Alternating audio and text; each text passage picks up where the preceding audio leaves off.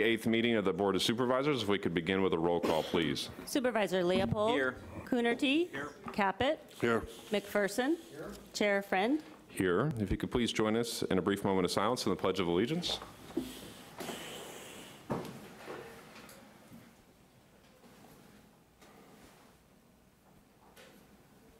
I pledge allegiance to the flag of the United States of America and to the republic for which it stands, one nation, under God, indivisible, with liberty and justice for all.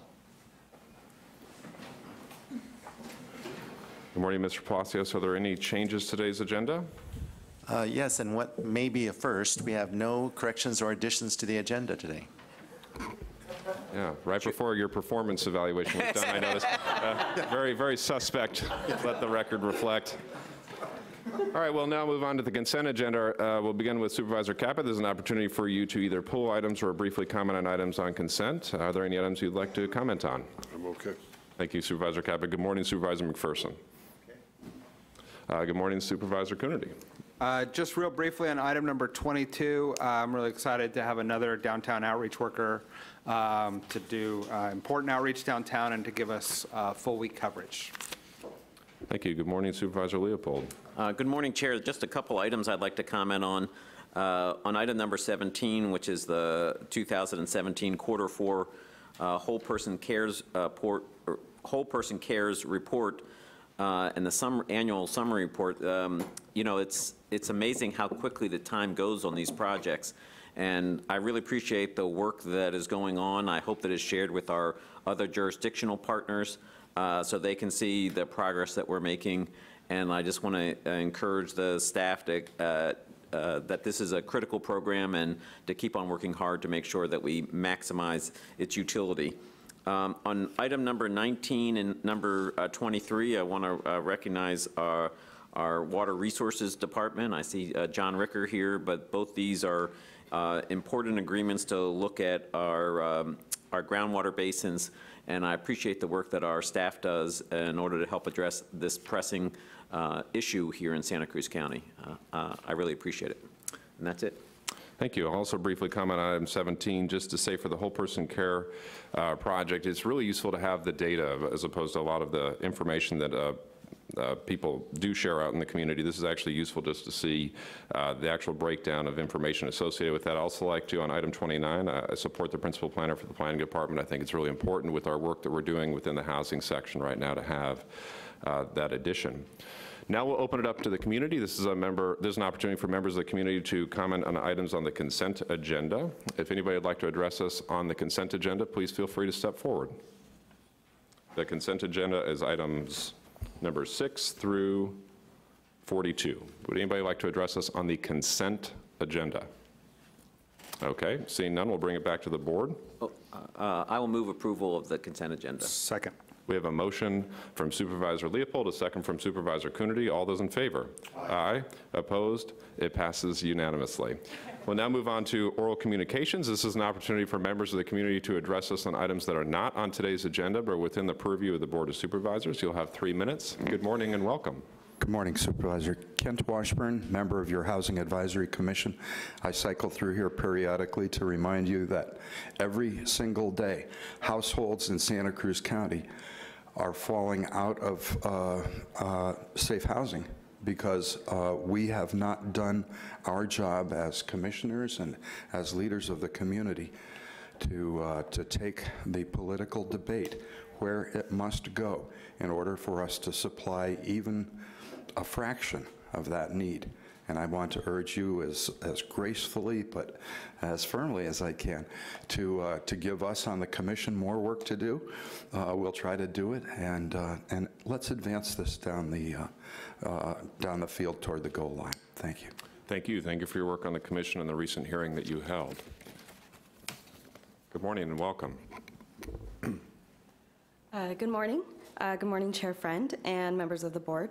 My name is Jennifer Herrera. I am the Director of Nursing over at HSA Public Health. And I just, on behalf of HSA, our Director Jane Nguyen, our Assistant Director Mimi Hall, and Health Officer Dr. Arnie Leff, I'd like to thank the board for recognizing Nurses Week 2018, May 6th through 12th. This year's theme is Nurses Inspire, Innovate, and Influence. Here in Santa Cruz County, our nurses truly inspire, innovate, and positively influence the wellness of our residents. At HSA, we have nurses who inspire their patients by promoting healthy behaviors and family bonding. We have nurses whose innovation helped mitigate disease outbreaks, such as hepatitis A. We have nurses who provide case management to positively influence the lives of people living with chronic illnesses. The impact of our work can be felt on many levels. For instance, we have nurses who provide outstanding direct patient care in clinics. And as you know, our agency director, Jang, is a nurse whose strong leadership has guided our agency to meet the health-related needs of the community. But HSA holds just a snapshot of the amazing capabilities of nurses. Countywide, the inspiration, innovation, and influence of nurses add to the excellent standard of care deserving of every resident in Santa Cruz County. Thank you. Thank you, and thank you for your work protecting the most vulnerable in our community. My mom is a nurse, so I have a special place for them in my heart. Appreciate your work. Is there anybody else that would like to address us during oral communications? This is your opportunity to address us during oral communications.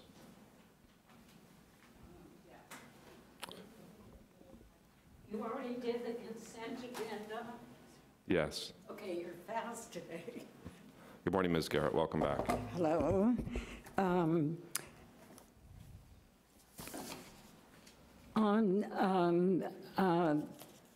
Let's see, this 4G, 5G wireless microwave technology is really proliferating. And 5G, you hear about how wonderful it is. Well, here's some facts you don't hear too much about. 5G and the Internet of Things will cause even greater biological harm than we're already experiencing. Some have dubbed plans for a new network of extremely high millimeter wave small antennas as smart meters on steroids. There is no doubt that the telecom industry's plans for 5G deployment on top of the existing 4G towers, which are right near me on Freedom Boulevard, I understand, thanks to your leadership, Zach Friend, it's very damaging, represent the single biggest threat to our safety, health, privacy, and cybersecurity since smart grid deployment began. More details can be found at whatis5g.info. Millimeter waves are utilized by the U.S. Army in crowd dispersal guns and weapons called active denial system.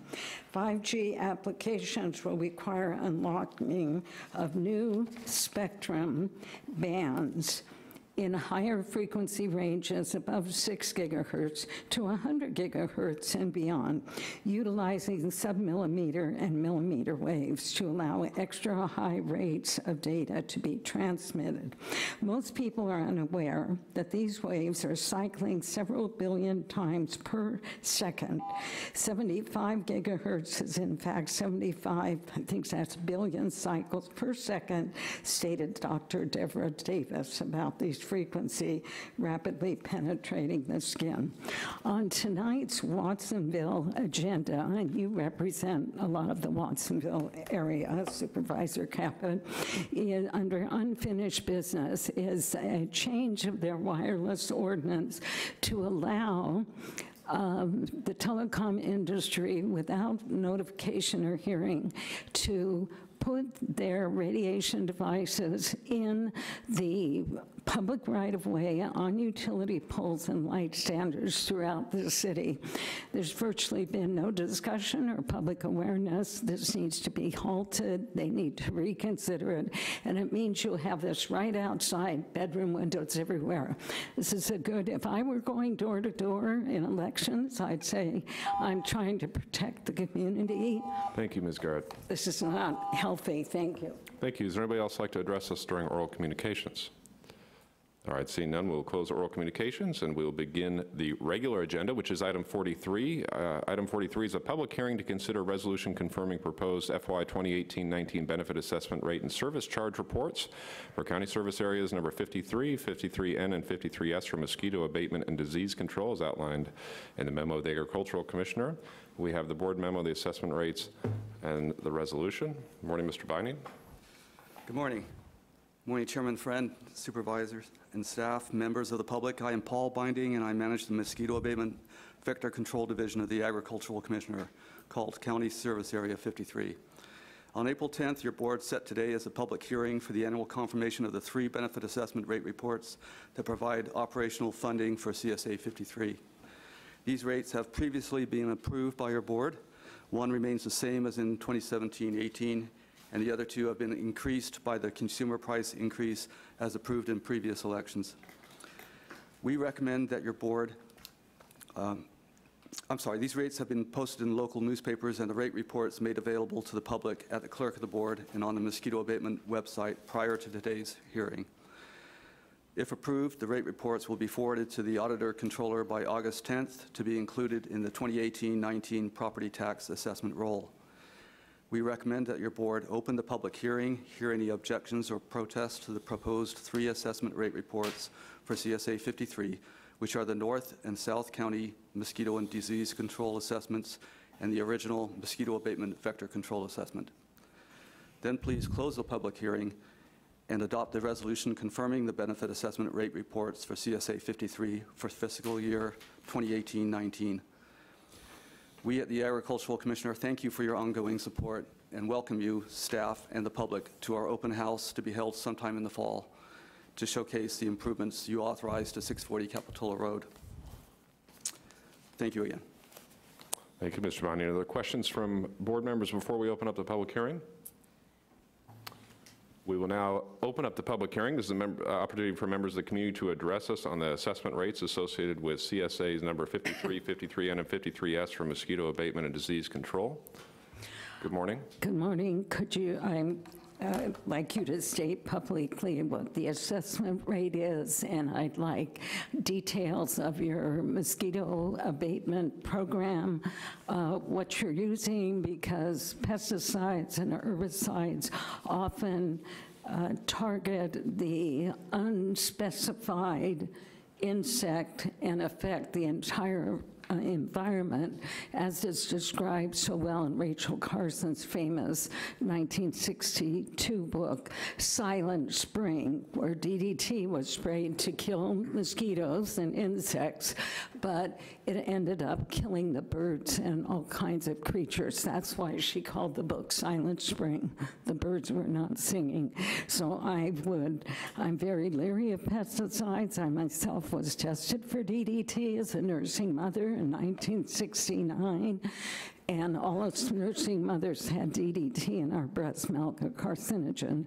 So I'm very interested in what are ecological, non-toxic methods of how you're controlling mosquitoes, what you're doing specifically. So I will listen for a response to that. Thank you. Thank you. Is there anybody else that'd like to address this in the public hearing?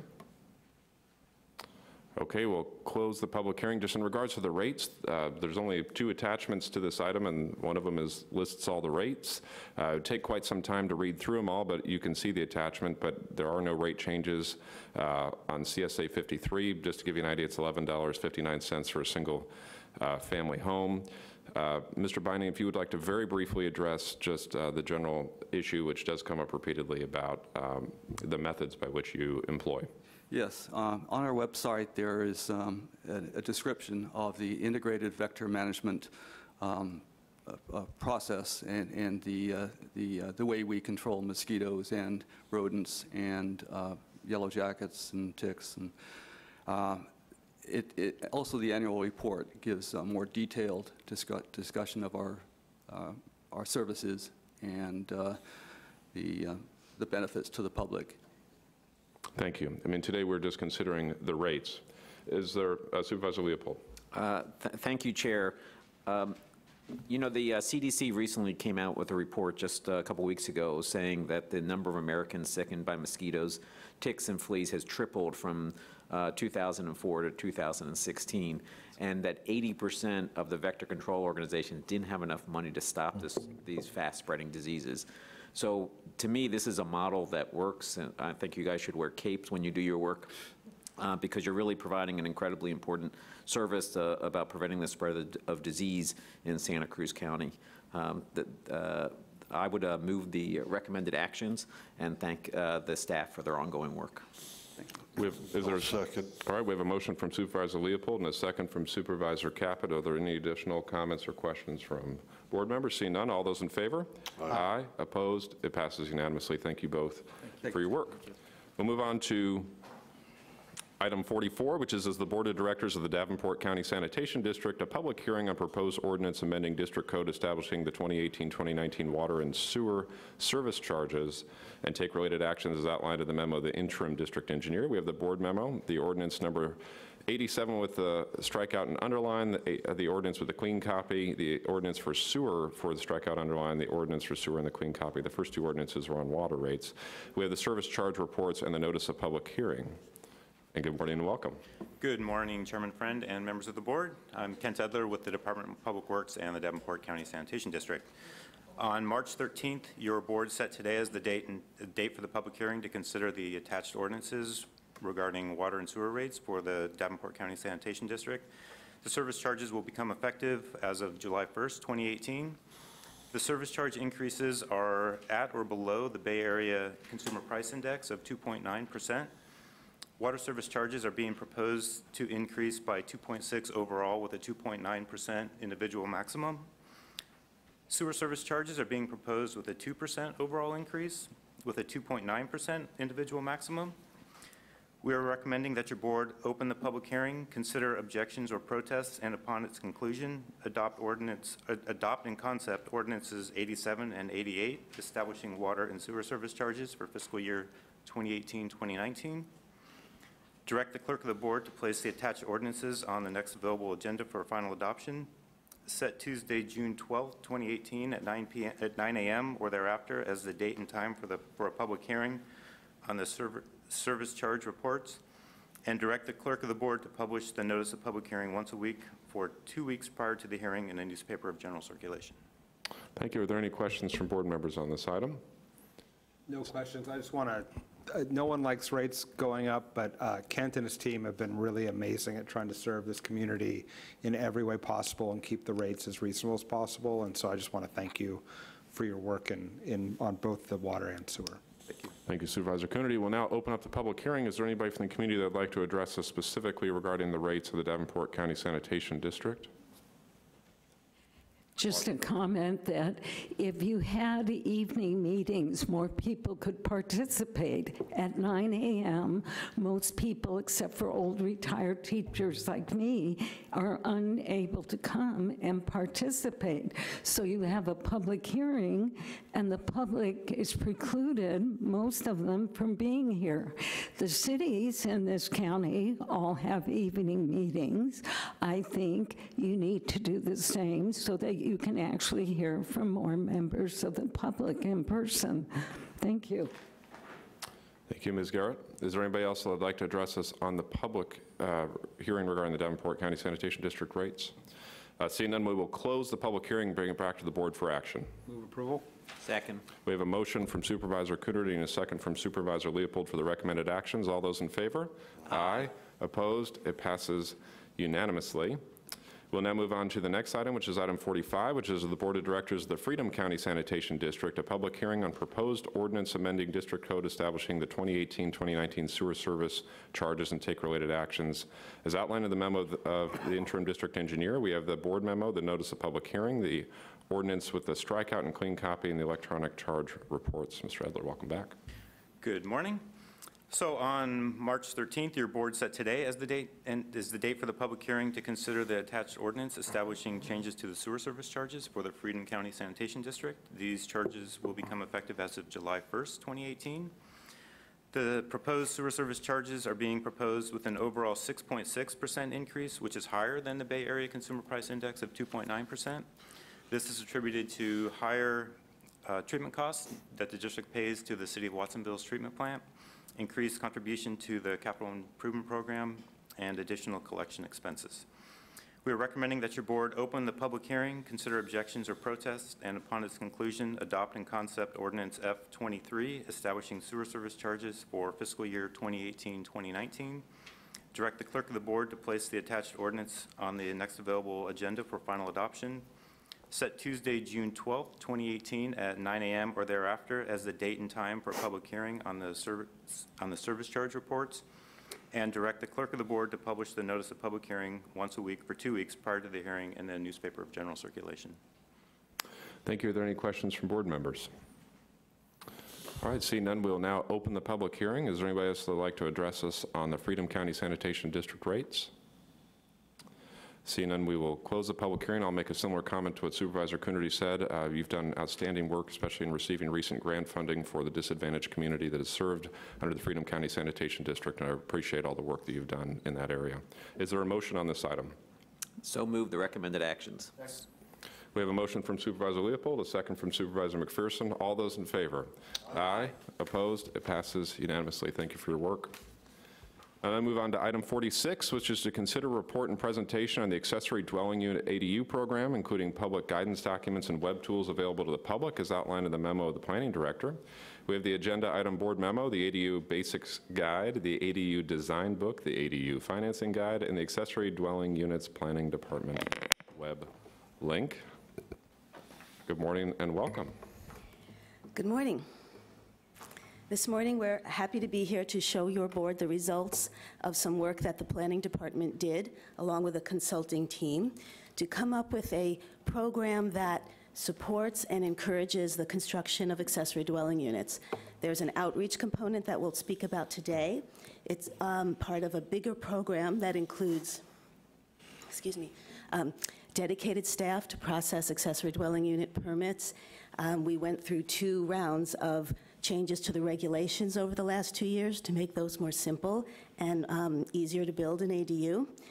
So a lot of components of this program, and this is the last piece to be put in place.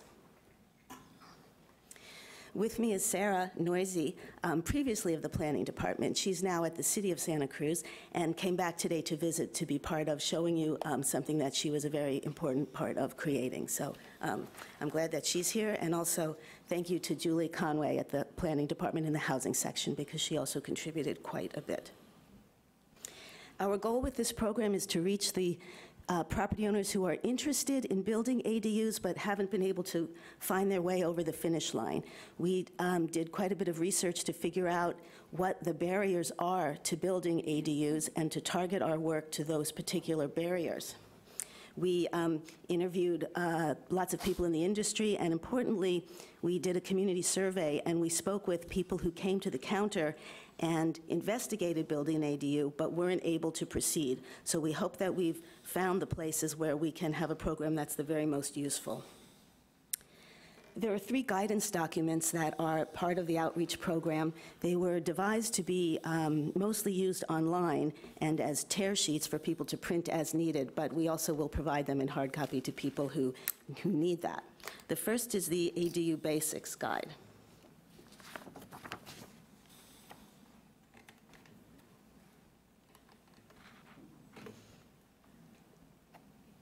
Bear with me for just a moment.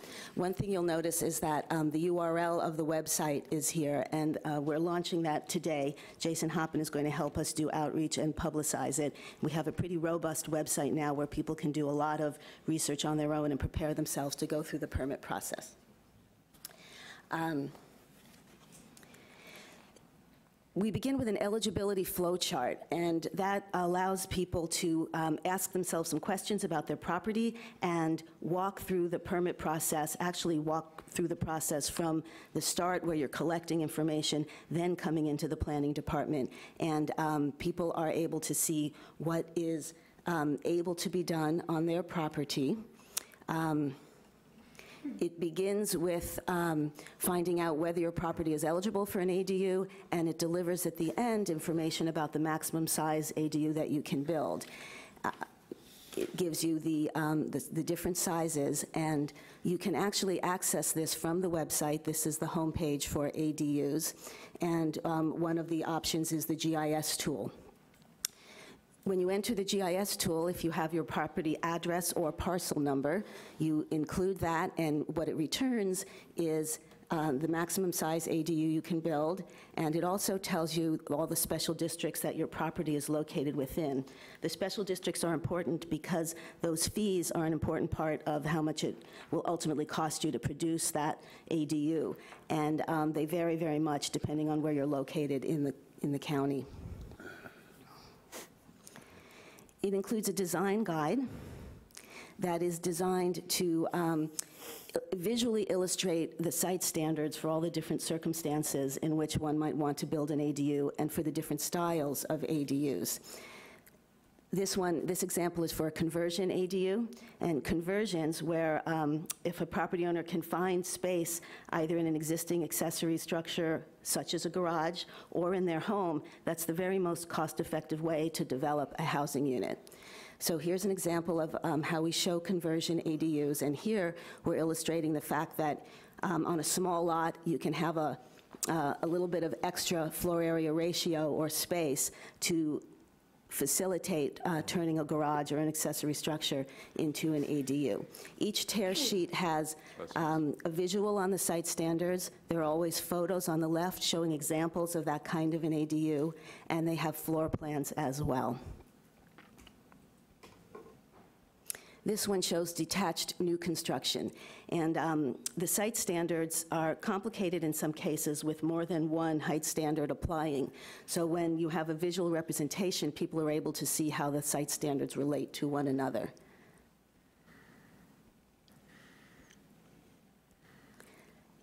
Heights, as well as some of the other site regulations, depend on where the ADU is on the parcel. So we take some space to illustrate each of the circumstances so people can find their circumstance in the array of examples and go from there.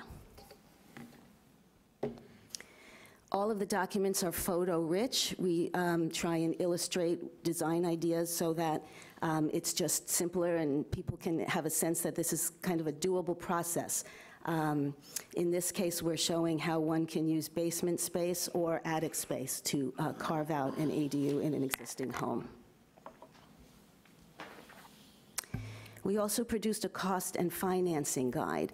ADUs have some financing challenges that are different from regular single-family dwellings. We go into those, we lay out the financing options.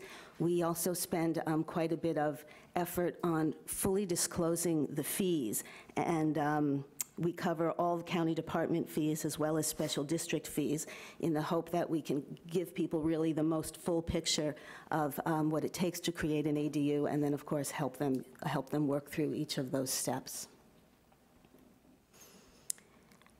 Here's an excerpt from the fee chart, and the way we set this up is we focus on examples of different kinds of accessory dwelling units, and then we call out the basis for every fee. The idea here is we try and show people what aspects of the costs they can control with their design, and that way show people that there really is a range and there are ways that you can work with even things like the fees to minimize your costs. And this, of course, is after your board made an effort to find the places where fees could be reduced and minimized overall, and we did bring that to your board with the regulations.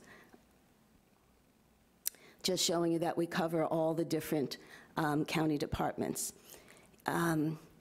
Understanding how the fees are based really is a powerful way to reduce your cost. For example, the roadside and transportation fees only apply if your ADU requires a parking space, and you can design so that that parking space isn't necessary, and that way you can minimize one of the more sizable fees. We cover the special districts. This example are the fees for the fire protection districts. We also include the school districts and the water districts. The financing guide tells the story of the costs and the financing through using prototype examples. The prototypes we explain are the the detached accessory dwelling unit, the accessory dwelling unit over a garage, One that's not pictured is very popular is a conversion of an existing garage. And then lastly, this is a photo of space within an existing dwelling. If you have space for a mini kitchen and some other small changes, a master bedroom suite, a regular bedroom, or a den can be used as a space that can produce a very nice accessory dwelling unit. The guide goes over the fees and the costs for each of those prototypes and what we call the remodel alternative. And really the bottom line is that building a detached structure is the most expensive option, and that it's very cost effective to do the remodel alternative. And we made changes to the code so that that remodel alternative is facilitated. You can do the latter, the remodel alternative, for under $30,000. This is a visual of a tool that's on the website. It's the ADU cost estimator, and it has a couple of pieces. One is a construction estimator, and what this does is it helps people see and plan for each of the categories of costs they can expect: the hard costs, the soft costs, and the fees. It returns a total expected cost, and then that is fed into another tool. These are based on Excel spreadsheets, and they're accessed through the same web portal, where people can begin to see what their cash flow would be. This one allows people to, this is a static example, but you can put in different scenarios, and it helps people explore what the costs of different kinds of financing would be and what different rents would return to them over time. And in this one example, this is for a household of one in a 640 square foot ADU over a garage. And you can see that it returns a positive cash flow monthly. And then, of course, after 20 years, or whatever the term of the loan is, that investment, the cash flow increases substantially. One of the ways we hope this will be used is there are portions of the guidance that speak about the Housing Choice Voucher Program, also known as Section 8, and we compare the value of a voucher against fair market value and the current data we have on rents to show that there are circumstances where that's a really fairly positive comparison, and that it might make economic sense to rent to somebody who holds one of those vouchers. Other aspects of the program include pointing people to outside of the county resources. We, of course, highlight the county program, the loan program, that people can potentially receive a forgivable loan of up to $40,000 in return for the unit being deed restricted for 20 years. There are also outside organizations like Bay Federal, for example, which has a loan program or is developing one that's directed specifically to accessory dwelling units. So overall, there's a web presence, there are documents, we have new brochures, the new regulations are in place, and there's county staff trained up and available to really help guide people through the ADU process. And we report to the board annually on the number of ADUs that have been built that previous year with the growth goal. And we're looking forward to keeping track and seeing whether new ADUs really are encouraged and reporting that to the board. Thank you very much. Thank you, Ms. Levine, for that wonderful presentation, and welcome back to Noisy for the day. Is there anybody that would like to ask questions before we open it up for the community? Supervisor Leopold. Thank you, Chair. Thank you for the presentation and for the hard work that went in to creating these documents and this website. An early version of this I shared with a neighbor, when it was in draft form, to give some sense about what it would cost to build an ADU on my block. And she found it very helpful. And this before all these additional tools were added. So as I look at this cost estimator and all the other pieces that you put some time into creating, it seems like it will do a great job in answering questions for people as they think about ADUs. Because I'm sure I'm not the only one up here who gets questions from constituents who are very interested in doing this. And sometimes they're prepared to know that it's going to cost, could cost $100,000, and some are shocked to find out how much it actually cost. And so to be able to do this, to have the estimator in terms of the rent, the mortgage, a number of different factors, I think will give people a really good idea of what it is they're getting into at the front end. I also think this is a great model for other things within the planning department, because one of the other questions we get is, I came to do something on my property, and I didn't know I was going to have to pay this public works fee or this school fee or something else. And so being able to share with people the cost of fees on the front end is a really effective way to make sure that they're happy on the back end. And I just appreciate all the work that went into this. And Ms. Noisy, glad to have you back for this hearing. Sorry to leave you, to have you leave as a member of the county family. Glad that you're still here in Santa Cruz. Yes. Supervisor McPherson. Yeah, congratulations on a job very well done, I think. Have you, now that you have this model, have you received anything back? We'd like just a little more or something else? I know you went through that process once, or it's just been a process in general, but is there anything that you see we need more of in this? We do know that this whole system will have to be updated fairly frequently. There's a new batch of bills in Sacramento that we may be back here making further amendments to the site standards in the not too distant as a result of that. So there's still barriers and there's more work to be done, and we will definitely be tracking that and changing things as needed. Yeah, I know there's ongoing, and I think that the state saw in their legislation, and this is probably the best, most immediate answer to address our housing crisis that we have here and throughout the state. I think one thing that folks want more of is assurance. Okay, I can be told what to do and go ahead and have confidence that that's all I need to do. I think this is a tremendous step in this direction. Mm-hmm. If somebody it depends on how familiar they are with the website and so forth, but how long would you think would take for them to to make an application and say, yes, you can go ahead? I mean, is there any kind of a timeline?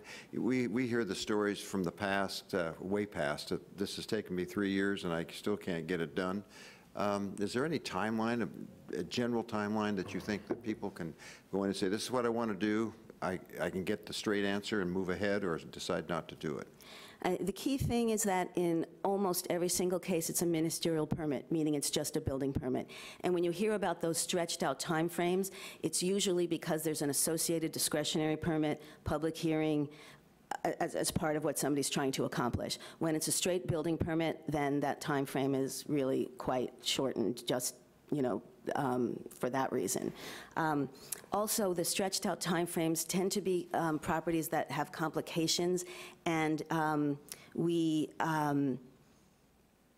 work quite a bit with environmental health and to give people some upfront information about septic considerations, which is a big thing in the mountain areas that has been difficult. And your board made a change to the general plan as part of this in an earlier iteration that the 1 acre minimum no longer applies on certain sites and watersheds. So lots of things have become simpler, and they're all ministerial permits. Except for certain particular circumstance in the coastal zone or on ag land.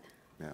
Again, I want to congratulate you for taking what the state passed through legislation and implementing it here. It seems like it's the most straightforward way we can use to address our housing crisis here in Santa Cruz County.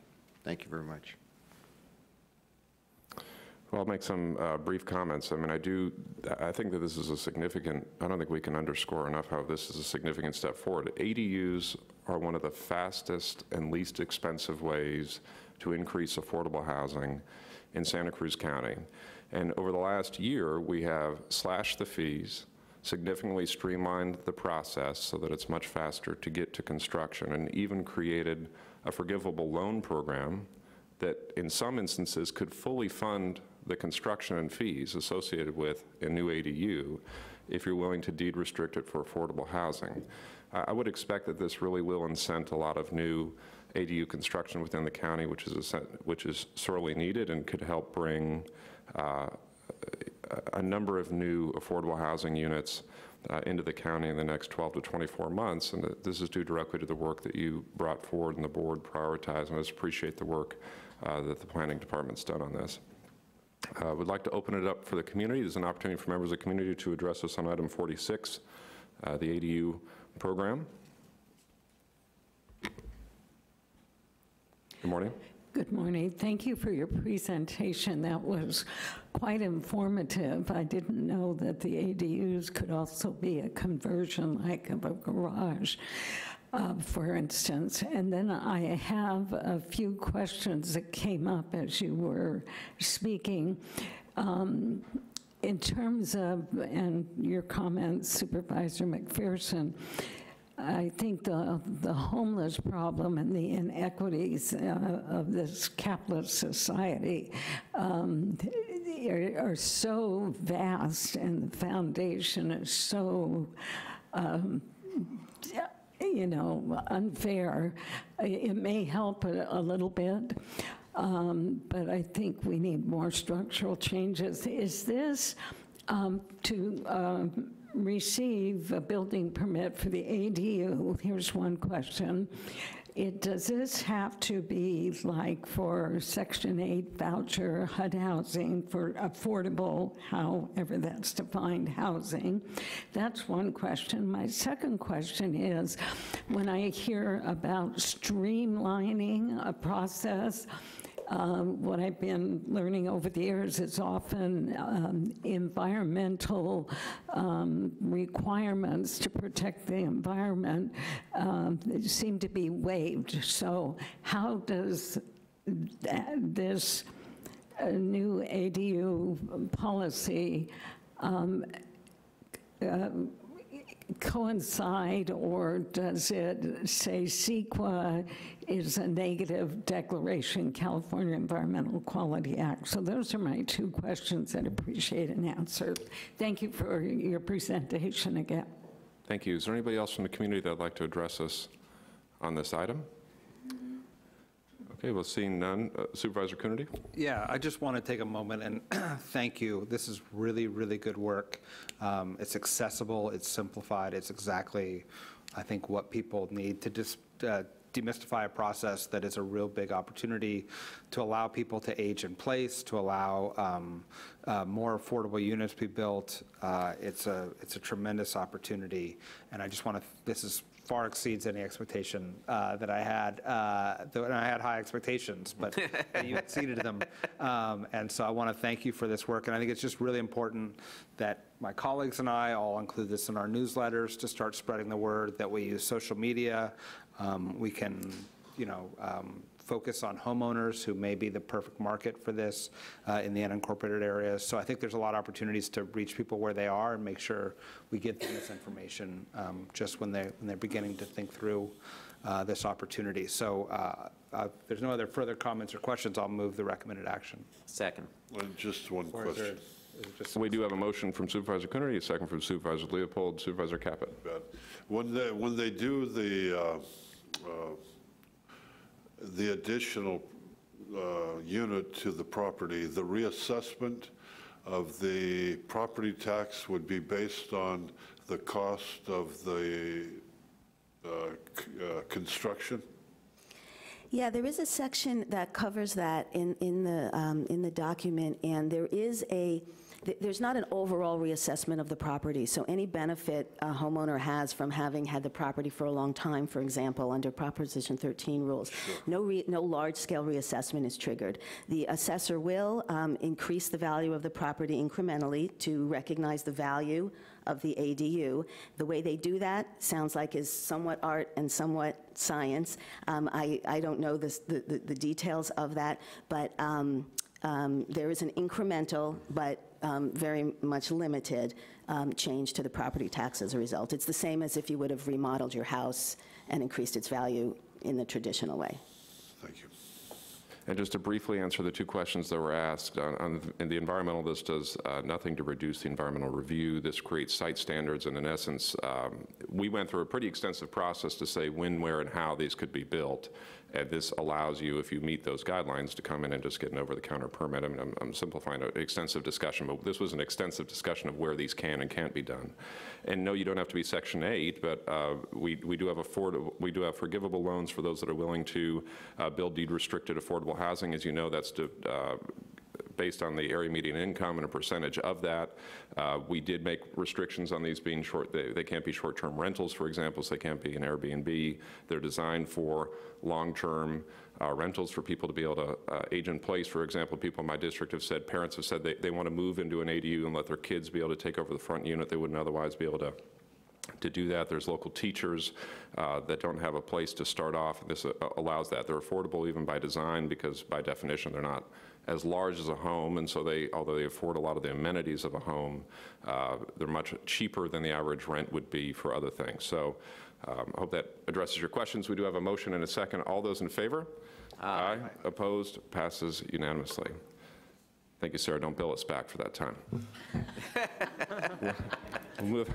We'll move on to item 47, which is to consider report and presentation on homeless outreach, proactive engagement and services, or the HOPES implementation plan and performance measures, and direct the Health Services Agency to return during budget hearings in June 2018 with an update as outlined in the memo of the Director of Health Services. We have an agenda board memo, and Mr. Herrera, welcome.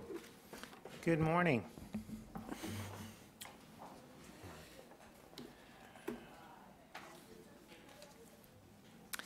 This morning I wanted to do a quick review on the background of the development of the HOPES team, walk through some of the goals that were established for the HOPES program, as well as the model that's currently been developed as a refinement of the prior PACT team model, and then review a set of HOPES performance measures with the board, and then we have 2 recommendations for your consideration this morning. In terms of some background, the Bob Lee Partnership for Accountability, Connection, and Treatment, the PACT program, was the prior iteration of HOPES, and the board directed our Health Services Agency to work with the PACT Executive Committee and the City of Santa Cruz to redesign the PACT program in response to an evaluation that was done by CSUMB. The board approved that PACT redesign and approved the HOPES team model on December 12, 2017. The Santa Cruz City Council, in turn, was presented this same model and offered its approval on January 9th of 2018. The Health Services Agency was directed by the board to present a set of performance measures or outcomes this spring of 2018 and a program update, which we plan to do during our budget hearings in June. HOPES goals. What do we do with the HOPES program? Our primary role is really to offer some stability for our community's most vulnerable citizens who are homeless. They often have a mental illness and/or substance use disorder, frequent contact with law enforcement, the public, or local community businesses, and are often having difficulty engaging in services. The HOPES team is a multidisciplinary team made up of the Health Services Agency programs such as the Homeless Persons Health Project, our Mobile Emergency Response Team, our community mental health programs and adult services, services from the Human Services Department, and our Homeless Policy Steering Committee. The HOPES team uses an early and open referral process, and I'll talk about that a little bit in a few slides, an intensive monitoring and engagement model, and we offer triage and coordinated access to existing programs and services in the community. This program's funded jointly by the city and the county. The HOPES model is a county-wide model, but we have a special emphasis on areas most impacted in the county, particularly the city of Santa Cruz and the downtown area. As I mentioned before, it's a collaborative model. We have participation and input from our Homeless Policy Steering Committee within the county, our Human Services Department, and our Health Services Agency. And then we have a set of core members who actually participate several times a week in a multidisciplinary team meeting, from the HPHP program, County Behavioral Health, our downtown outreach workers, our mobile emergency response team, our veterans advocate, and our behavioral health court liaison. There are a number of underlying principles which went into developing this new model. The first being that we're seeking to integrate care, ensure a coordinated response for services based on what the client's needs are at that time. We are looking to implement a responsive and supportive approach to the community as an equal partner in the program. And we've utilized existing funding to operate primarily weekdays 8 to 5, and we have some extended coverage on weekends and evenings. And the program utilizes a no wrong door model to care.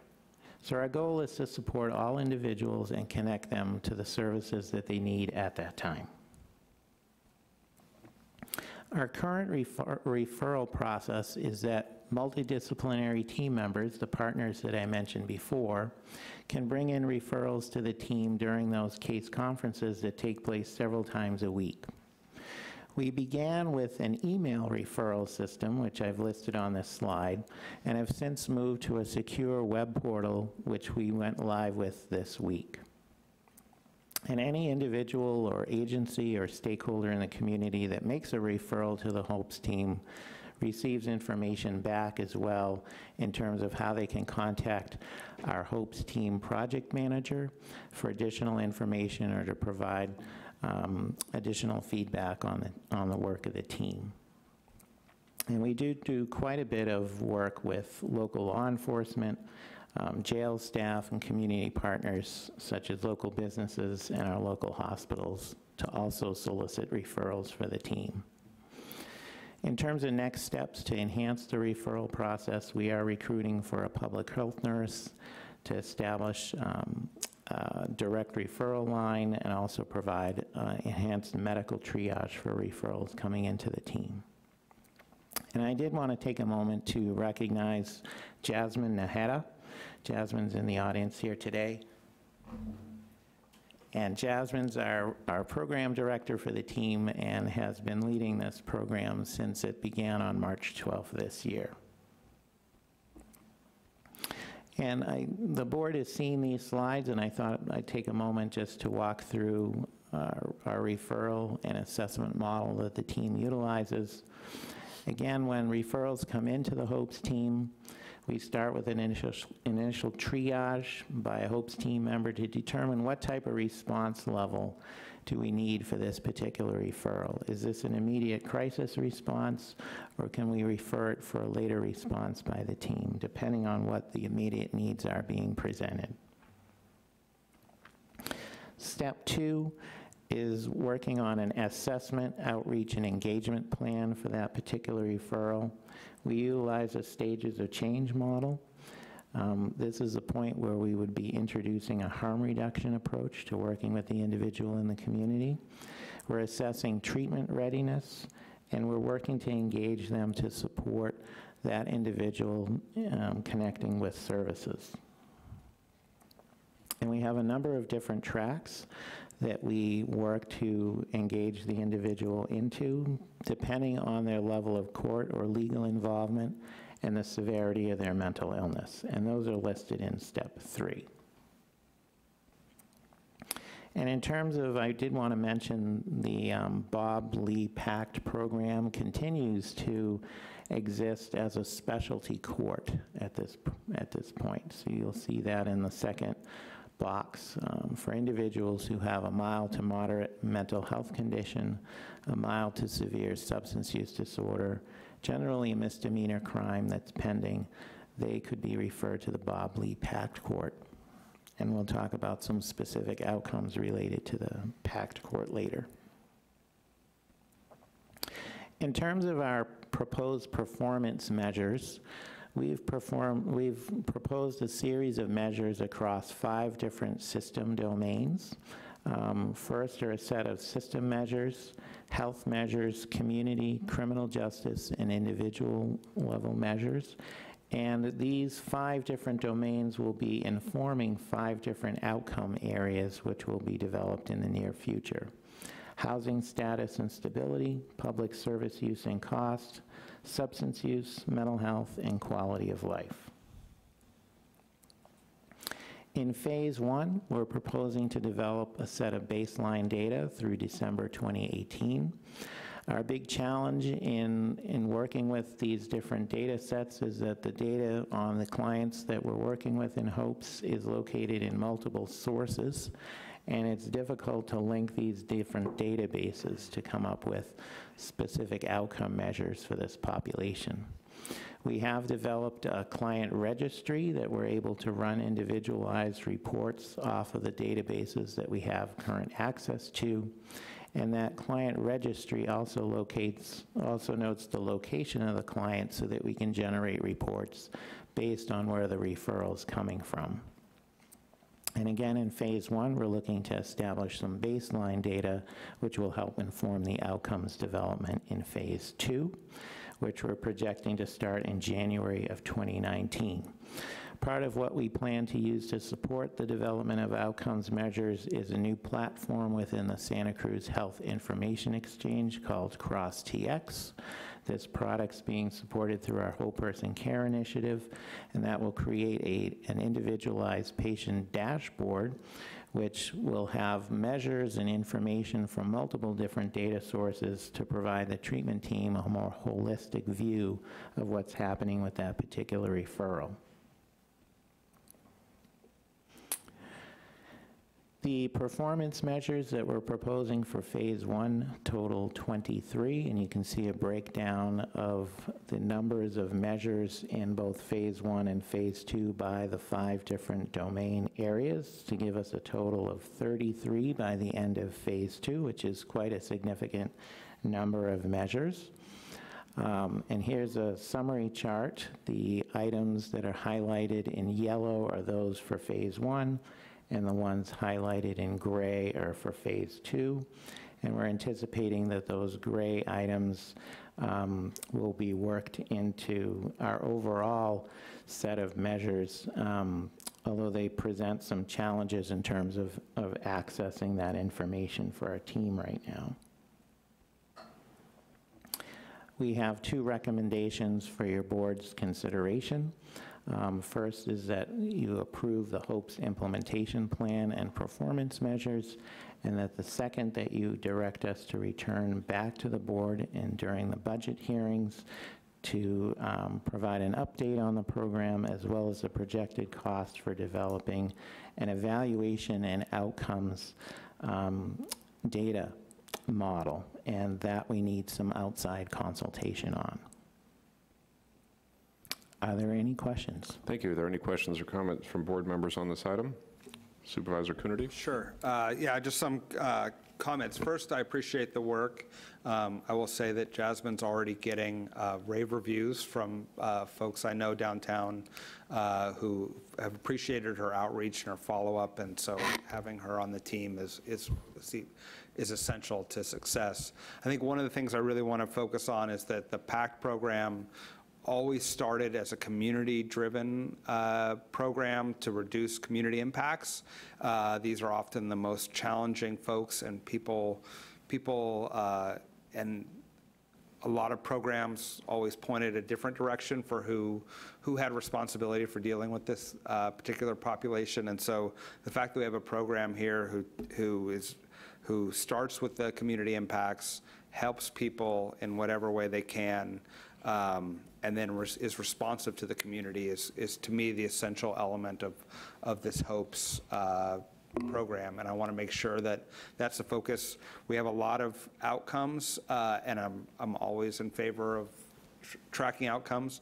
As I've made clear to your team, I don't want the team to spend their whole time tracking outcomes instead of doing outreach, and I also don't want to create a system where people, where there's incentives to maybe not take the hardest people because they're going to be the hardest people to get good outcomes for, but where we hear from the community about what's the biggest concern, and this team is proactive and responsive in trying to address that concern using every method possible. And so I think this is an exciting step forward, and I appreciate the city-county collaboration on this program. Thank you, and I would also like to thank the board for its support and direction in terms of supporting the Health Services Agency and improving the program moving forward. Supervisor Leopold. Thank you, Chair. Thank you for the presentation and the ongoing work on reimagining this program.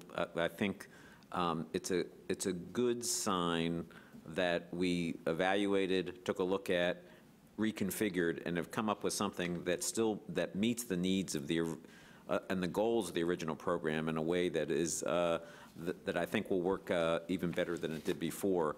I particularly like these 33 different outcome measures, and there are some things that we wouldn't have thought of 3 or 4 years ago to include in there, like vaccinations. But after going through the hepatitis A epidemic just last year and understanding the role of public health and the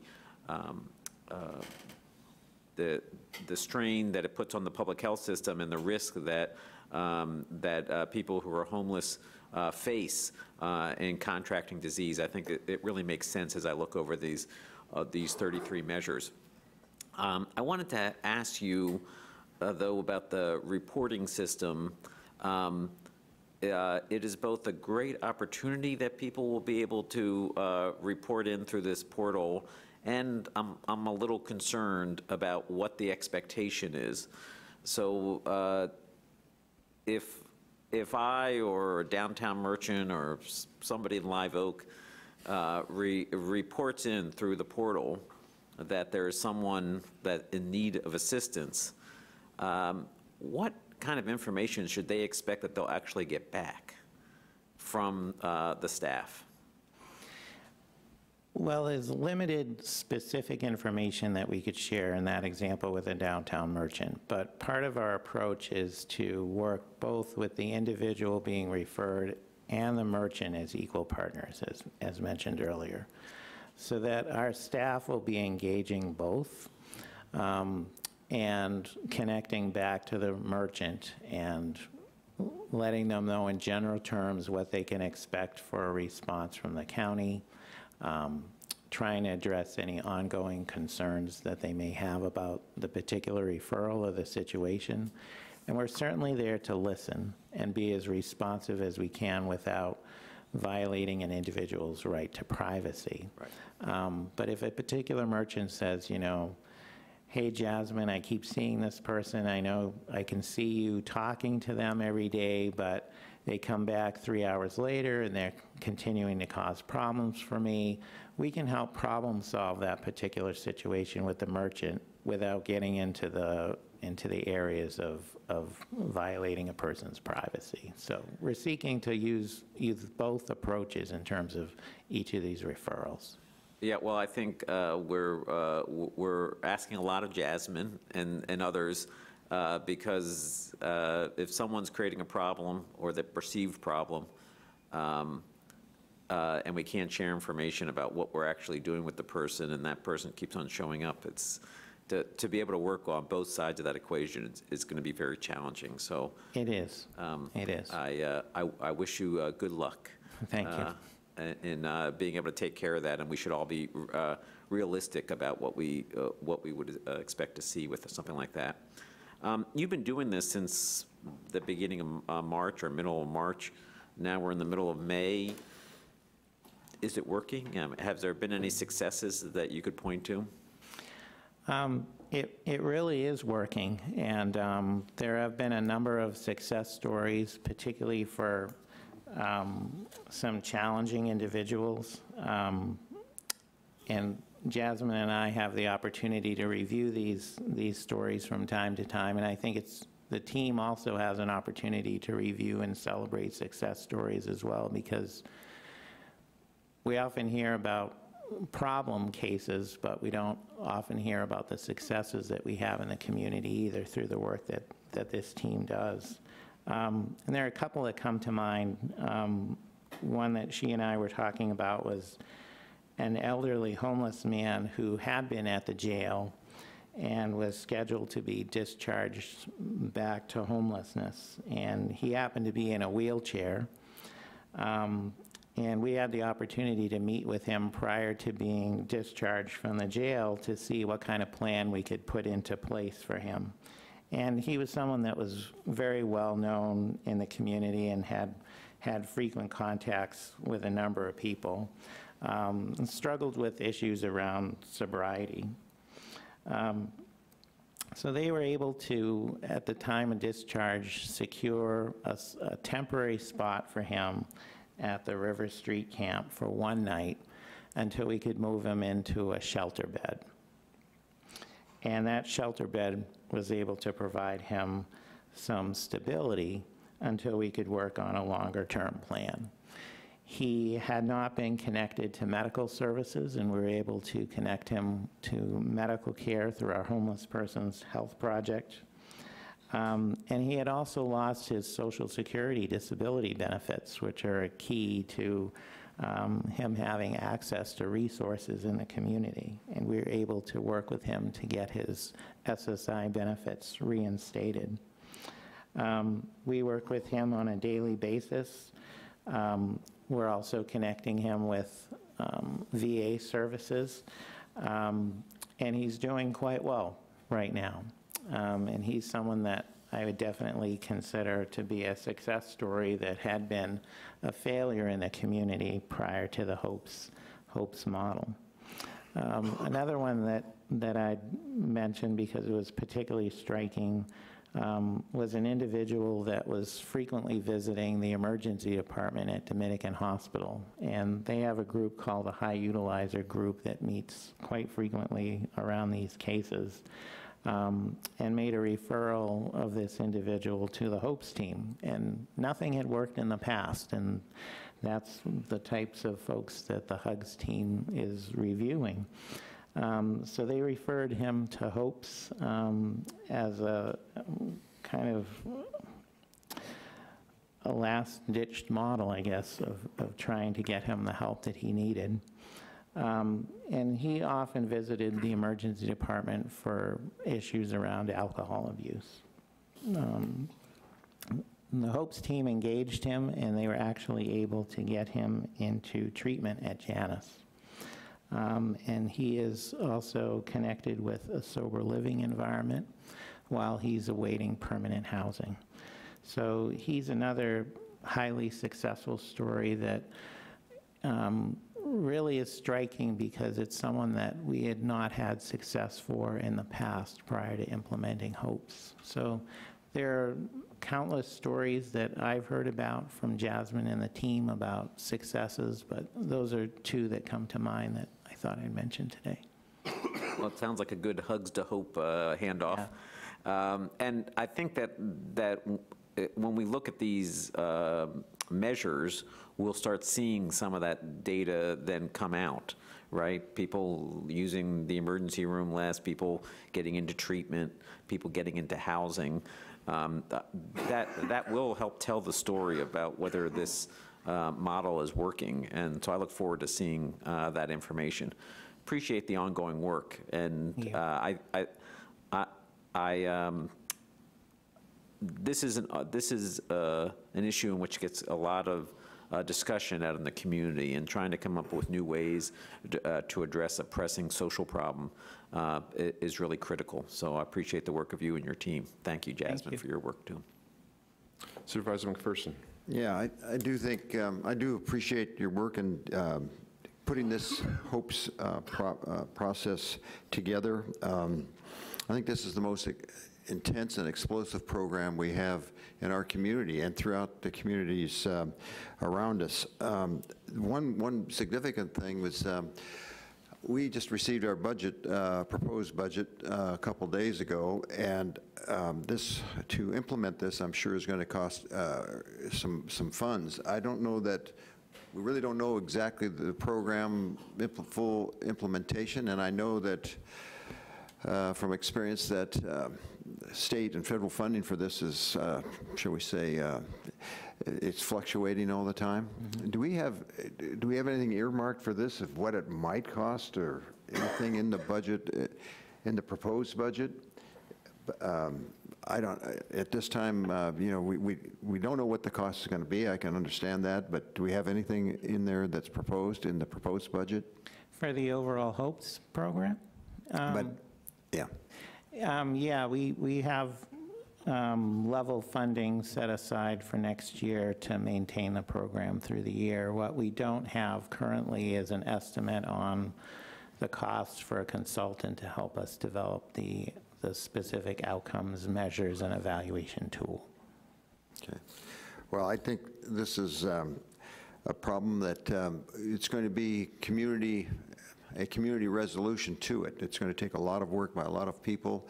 And the privacy aspect, you did mention that too. Does that create, how big of a problem does that create? I mean, is it 30% of the people that you go to assist, they say, I don't want any of your help? Or is there any percentage of people that say, just get out of my life? I think with this particular group, a lot of them have challenges around engaging in treatment. And we have different models that we can use to continue working with the person to get them to that point.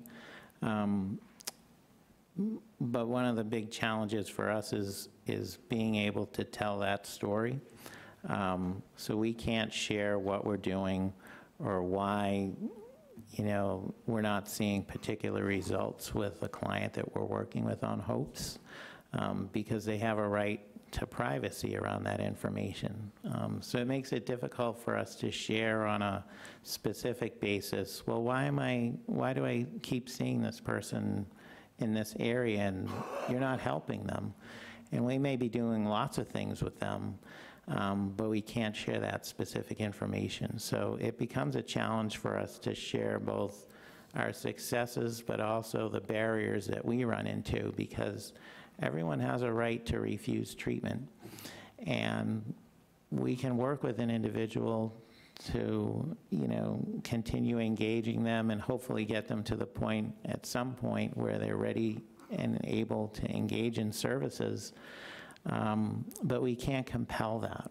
And that's a right that every citizen of our state has. And it often presents big challenges for us.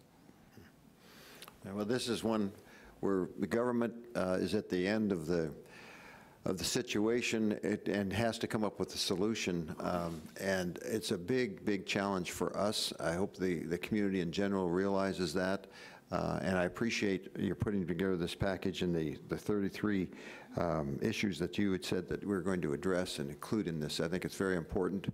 So there's some fluctuation, and these are individuals we're working with, and they all have different problems that need to be addressed. But thank you, and Jasmine and the whole team, for putting this together. It's very much needed at this time. Thank you. Supervisor Caput.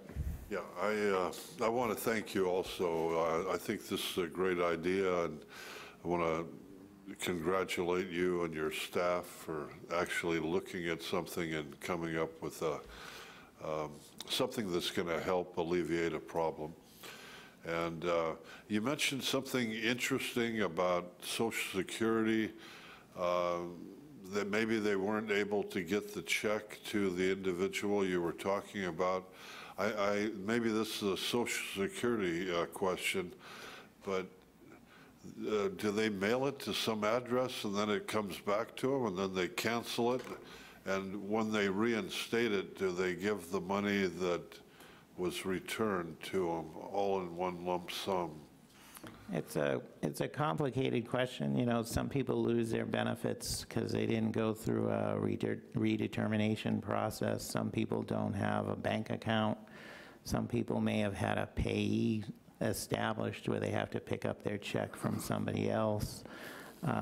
So there are lots of people that might be entitled to benefits that aren't receiving them for a number of different reasons. Right. And we work with our Human Services Department and our other partners in the community to make sure that if somebody is entitled to those benefits, that they get access to them.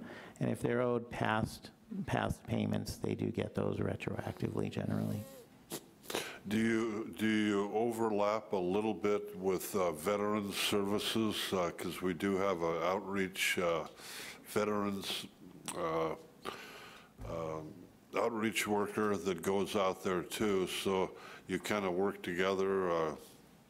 Yes, the Veterans Advocate is part of our HOPES team, multidisciplinary team, yes. Good to hear. And then they would get separate treatment. They would probably be referred to either Palo Alto or now the new hospital, basically, in Monterey. If they're eligible for those services, we do have veterans that aren't, that don't have a service-connected disability, for example, so they may not be able to access medical services through the VA, but that's part of the role of the advocate, is to determine what they're eligible for and not. Congratulations on all of you for looking at this and coming up with something. Thank you. Thank you. Thank you. This is, we'll now open it up to the community. This is an opportunity for members of the community to address us specifically on this item. Good morning. Thank you for waiting. Hi, my name's Nina. I reside in the Live Oak area, but I utilize lots of things downtown frequently, the shopping, the entertainment, so I see what this gentleman was talking about. I can see that he does offer assistance for the population that I often see living rough about.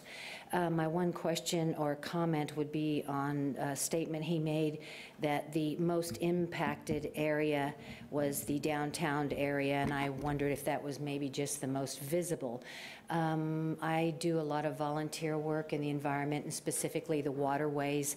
Watsonville, recently I did the snapshot water exploration science, citizen science, and I find there are a lot of people living rough in encampments all over in our waterways, not just around a gulch. My work this week was with the Lower Carbonera and Brands of 40. So anyway, just to the board, not to say anything against what he's doing, but we need to keep that in mind too. It's lovely to see them moving away from the downtown area. I feel much more comfortable. I ride my bike a lot. I'm 67, so I'm older and a little intimidated by groups of men sometimes. But I'm seeing a lot of them have moved into our waterway areas. So just don't lose sight of that. That's it. Thank you. And thank you for those comments. Is there anybody else that'd like to address us on this item?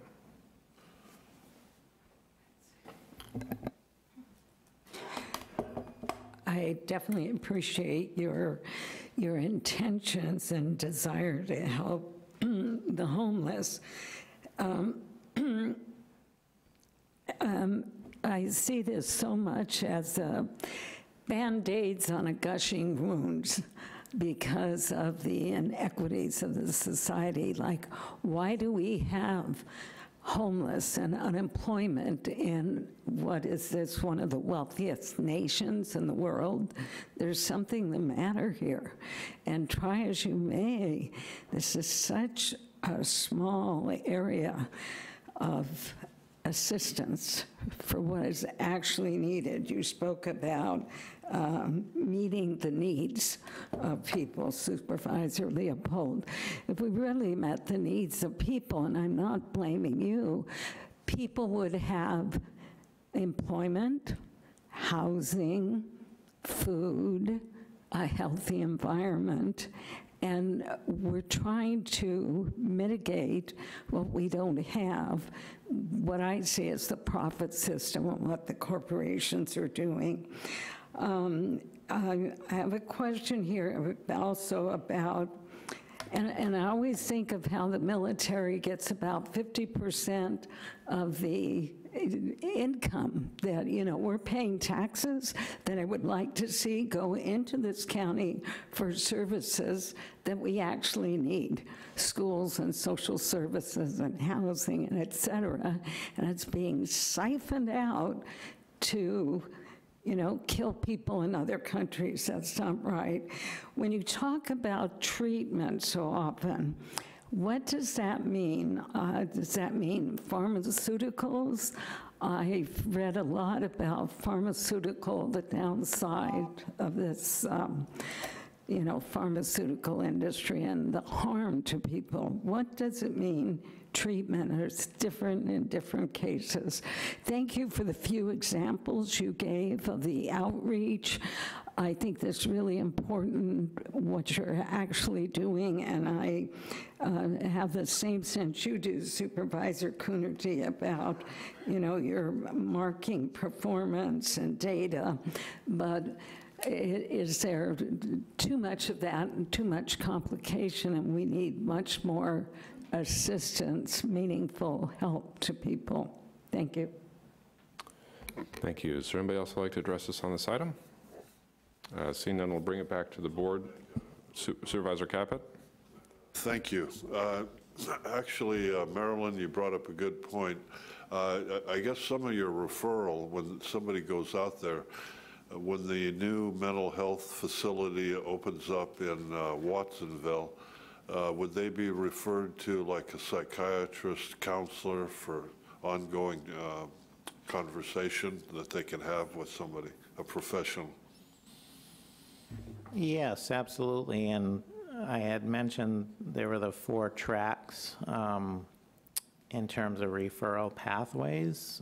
2 of them are through specialty courts that we have, and then we have a 3rd track for our integrated behavioral health program, which is embedded in our clinics, both in North County and South County, and then our specialty mental health services in North County and South County. So it really depends on the individual's needs, the severity of their mental illness, what type of substance use disorder issues they may have, in terms of what services we're connecting them to. But yeah, the new Watsonville Behavioral Health Office building and its expanded staffing will definitely offer some additional resources for South County.